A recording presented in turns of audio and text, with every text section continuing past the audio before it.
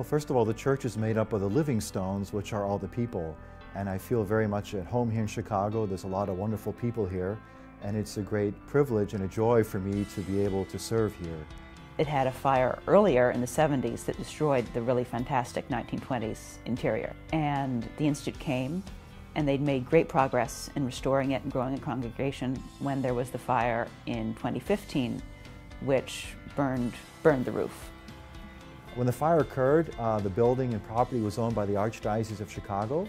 And then in late February of 2016, the Archdiocese of Chicago signed over the property, gave the property ownership to the Institute of Christ the King. In the biblical tradition, a fire has always been seen as a test which God allows to happen in order to purify us and to make us better.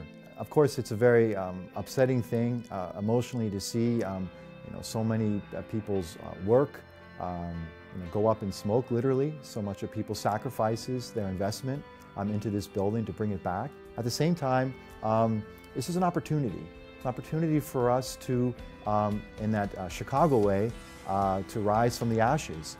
So to date, we've been able to raise $1.8 million toward our phase one goal of $3 million.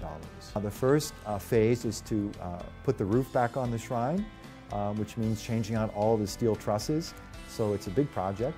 And also to do essential masonry repairs, especially to the upper part of the building and the tower.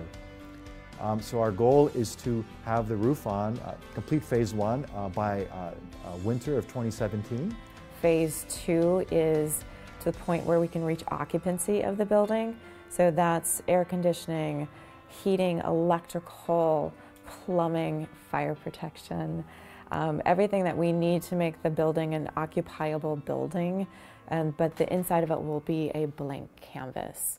So phase three will be the architectural decor of the building, making it a palatial styled church on the inside of it, putting the decor back into it, the sanctuary, the altars, everything, the stained glass, everything that makes it feel like a church. This is literally an institution investing millions of dollars, and not just that the Institute is investing this, but that we have donations literally from scores of people that add up to millions of dollars, and all of these people are saying this neighborhood, this church, this congregation, this community is worth investing in, and that's very important. In a way, we've almost already done the impossible. The Archdiocese applied for the demolition permit, they obtained the demolition permit, they were the legal owner, they had every right to demolish this building if they determined that was the best thing for their organization. And they didn't. They were hopefully moved and inspired by the outpouring of support.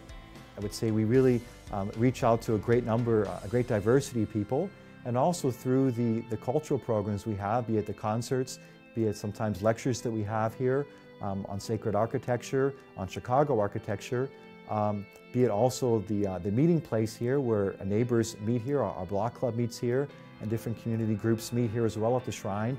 We really offer a whole variety of things here that are important to a great number of people. And so we thank all of the viewers. We ask them to be willing to assist us. They can visit our GoFundMe page, Shrine Fire Fund, or visit our landmark website, which is shrinelandmark.org, shrinelandmark.org, so they can be informed on the week-to-week updates in the building and come to know our past history as well. We're also very active on Instagram, on Facebook, and on Twitter at Shrine Landmark. We welcome everyone to be part of this project, which is so important for our city of Chicago.